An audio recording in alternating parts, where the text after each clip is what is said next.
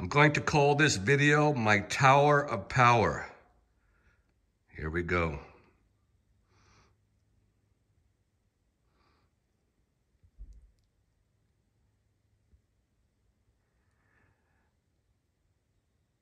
And there it is.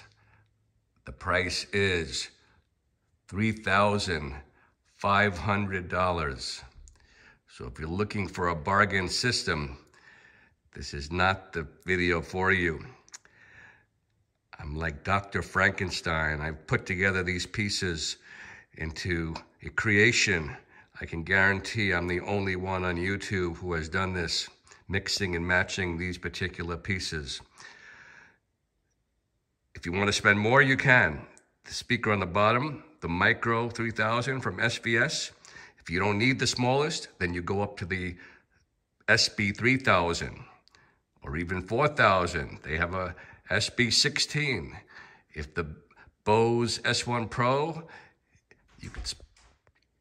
We had a little glitch there. What I was saying was, if you want to upgrade from the Bose S1 Pro, the next step in the Bose line is called the Pro 8.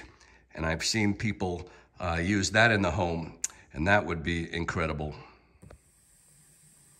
If you've been following my channel, I've been putting together many different sets of combinations of portable PA speakers. Well, this particular system is more homebound. It's not completely portable, even though it could be, but that's not my intention. As far as I'm concerned, this is about the smallest system I have created that sounds as good as a very expensive hi-fi system. Now, that will be a topic of debate with the audiophiles out there, but I'm not here to debate with them. I am just here to put systems together that I enjoy. This system is price independent. It's pretty expensive, but it really performs. It is full range sounding, and to my ears, because everything is subjective to your own hearing, it sounds as good as my tower speakers. So let's see what we got here. In the middle is the subwoofer. It is the smallest subwoofer out there. Maybe there's one more smaller one, the KEF KC62, but this one is considerably less expensive, and it actually has a higher output. So this little speaker, this subwoofer, is 22 pounds. Can't get much lighter than that. It's the SVS SB Micro sub. Really will impress you, the amount of bass that comes out of this. Very tight, dual 8-inch speakers, very clean bass. To the left is a fairly new speaker. It's been out for a year, only a year or so, but it's becoming pretty popular. I have done another video on it. Hope you have seen that first. And that is the RCF TT515. Now, let me tell you a little history about the 515. I have the bigger brother, the TT10A, which is $3,000. I didn't pay $3,000 because I bought it 2 years ago before the crazy price increases. But this speaker, AB next to the 10A, and I'm not going to make that into a video. You just have to take my word for it. It basically sounds the same. The 10A is a 10-inch woofer, by the way. It sounds almost exactly the same. The 10A, of course, is much louder, but I'm not playing 130 dB in the home. So when you play it less than 100 dB, which I do, I may, let's say 90 dB is the highest I'm gonna go as far as my ears. Maybe 95 if I'm really in a good mood, but I don't play long at those volumes. It sounds exactly like the $3,000 speaker. It is super clean, and as you turn it up, it keeps staying clean. It's like a studio monitor, except studio monitors aren't made to be played across the living room, of course, and they're not made to be played at 95 dB. This speaker is incredible, and it stays completely clean. The RCF, in my opinion, has the best high-end, the cleanest high-end of any PA speaker I have heard. That's my long and short of it. It's the best. And now, to the right, I have paired it up with the Bose S1 Pro. Now that's only a $600 speaker. You're wondering how that fits in. Well, first of all, look at the tiny size. The Bose S1 Pro is 15 pounds, and it kind of matches just size-wise with this grouping. But besides the aesthetics, how it fits in, it looks nice on a tabletop like this or in a room. It performs. It really keeps up. Now, Bose is known for a mid-range, so I think it's adding a little of that Bose smooth mid-range to the RCF. RCF is all high-end, kind of just super clinical, super sharp high-end that you can't get from any other speaker, especially Bose. Bose is a completely different sound signature. Their sound signature is smooth, mid-range heavy, non-fatiguing. RCF is more of your traditional PA speaker, very clean for vocals, acoustic guitar, electric guitar. So I have the Bose lined out from the subwoofer. And then, of course, I like Bluetooth. I don't like to be connected to wires, so I've connected a Bluetooth adapter to a small mixer. The RCF doesn't have Bluetooth. It doesn't have mixing capabilities. So this isn't the most simplistic system. It's a little complicated, but I can guarantee the sound. I will put this up against, at least in my system, I have $3,000 tower speakers, and this little system comes pretty close, if not equal. I'm not going to A/B them, but I'm just telling you, this system is very, very hi-fi sounding. This is not the system I would take to a gig, a live performance, even though the RCF definitely, but obviously not the SVS subwoofer. That won't reach the dB level that a live performance needs. And the Bose S1 Pro is excellent up to its limitations, which is about 100 dB. But in live performance, I'm definitely going to use larger speakers. But I will bring the RCF. That will keep up to 127 dB. That is pretty loud. And people might ask me, why are you mixing the SVS, which is a home hi-fi subwoofer, with PA speakers? Well, that's part of the experiment that I've been working on. And to me, this is a very successful experiment, one of my most successful. And that is, I'm going to call this a hybrid system. Hybrid, I'm mixing hi-fi with PA gear. And the rationale is, why would you need the SVS? Why don't you just stick with the Bose S Sub 1, which I have, a PA sub? By the way, they're the same price. The Bose Sub 1 is $900, and the SVS is $900. RCF 515, $1,800. Very pricey.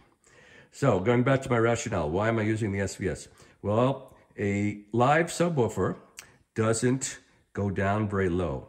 It's tuned, most of them are tuned at 40 Hz, and it gives you that kick in the chest from the kick drum that live music requires. Bass guitar doesn't go much below 40 Hertz. So that's where they roll off when they make live PA subs, usually about 40, and it really produces its max SPL at 40. The difference is a home hi-fi sub, a studio sub, goes considerably lower. This sub goes down to 23 Hertz. Of course, home hi-fi subs can go down to 16 Hertz if you get large ones, but very little music content is down that low. That's more for music explosions, and I'm not listening to this system with movies. This is strictly a listening to music system. Tracks. So not much music goes down below this, but there's a lot between 23 Hertz and 40 Hertz. So I feel like I'm missing, if I put the Sub 1 in the middle here, it would sound great. It would really have great kick. Besides, it's much, much larger. It would look out of place in the home. These fit excellent. I could put this in any living room. But the Bose S Sub 1 doesn't go down below 40. So you're missing all those frequencies that music does have in the high 30s, 35, 30 hertz, high 20s, finally down to 23 hertz, and slightly below. You know, subwoofers don't just stop exactly where the specs say. The specs say 23, but you're still going to have content that you hear down to 20.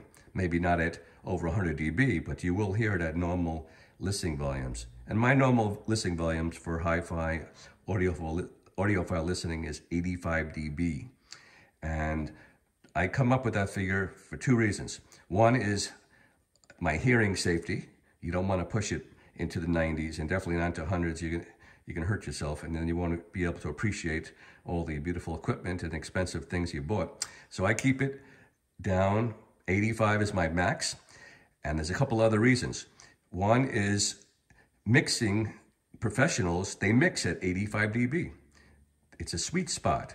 If you play it too low, you don't hear the full dynamics. If you play it too high, actually when you play it too high, your ear it doesn't even sound loud anymore. So then you creep up to 90. Then 90 doesn't sound loud anymore. You push it up to 95. After a while, you're playing incredibly loud, but your ear still kind of feels like it's 85. It's like a vicious cycle. So I'm very careful about my listening, and I actually use a dB meter. So I'm very adamant about hearing safety. So that's why I'm choosing to make a hybrid system, and it really has worked. I'm very happy. And the fact that the small form factor really fits into a home decor. If you watch past videos, I do have a sub 2, and I have played that in my living room. I should really take it out and show you the difference in size, but it really doesn't fit so well in the house. This you can tuck under a table, a computer table. You can hide it. It's really, really nice. Same thing with the RCF. This is new technology. I've talked to RCF and I said, what happened to the TT10? Why would you make something similar? The TT10 is just a little louder, but RCF has actually come up with a speaker that sounds the same. So when you're playing at 85 dB and you put on the TT10 and then you A/B it with the 515, it sounds almost the same. You would think the TT10 would have all kinds of extra bass, a 10-inch woofer. You'd think it would have better mid-range, but it really doesn't. It's pretty much the same. But this speaker, you can tuck it. You can tuck it under a table. You can tuck it behind a tree. It's just amazing options you can do with something so small. And if you watch previous videos about this, I even slid it under my bed. I'm not going to be using this in my bedroom system, but can you imagine 127 dB in your bedroom? I don't even want to go there. Okay, and the Bose S1 Pro, everybody knows about that speaker. It's just a classic. I love that speaker. But I can't wait when they come out with the updated model. I'm sure it's around the corner. Eventually, the Bose S2 Pro will come out, and that's the speaker I'm waiting for. Mainly, I'm waiting for that speaker is because the app on the S1 Pro is really lacking. So I'm sure the next speaker will have a nice app, hopefully. And hopefully they'll have some mid-range adjustment that this one doesn't have. But the reason why I'm looking for an app is because from a distance, using Bluetooth, I can't control the Bose. I can't lower it or raise it to blend with the TT515. So if I have an app, I can mute that second speaker, I can raise it, I can lower it, and it really helps me blend. So that's the only glaring weakness I'm complaining about the Bose. So, no sound test right now. That will be in a future video. But I'm just going to tell you right now, this is not an inexpensive system, but it sounds incredible. Really hi-fi. I'll put this system up against, as I mentioned, a hi-fi system with your receiver and your wires that are not portable. I'm moving this system from my hallway here to my downstairs. I can move it to, I can even play this system on battery power. Yep, there are the batteries. But I'm not going to use this system much for portable use. So that's it. I challenge the audiophile community. They're going to be up in arms. This breaks all the rules. How dare you use PA speakers and compare it to an audiophile system? No way. Well, what they don't realize, because they never heard anything like this, and that is the dynamics. This stays completely clean at 85, 95, even if you're pushing it to 100. You know, once in a while I will do that when I'm in the mood for short term. I'm not going to play that loud for very long, but you can't do that with little bookshelf speakers. They're just not made for that. That's why these are PA speakers. They're made for that kind of high volume, and they stay clean at those volumes. And my little subwoofer here, I'm not gonna push that to over 100 dB. It's not made for that. But if you play it in its limits, it is super clean subwoofer. Oh, I forgot to mention, so how am I running this little system? Well, I'm running it on a mixer. There's the little guy, famous Yamaha MG06, very popular.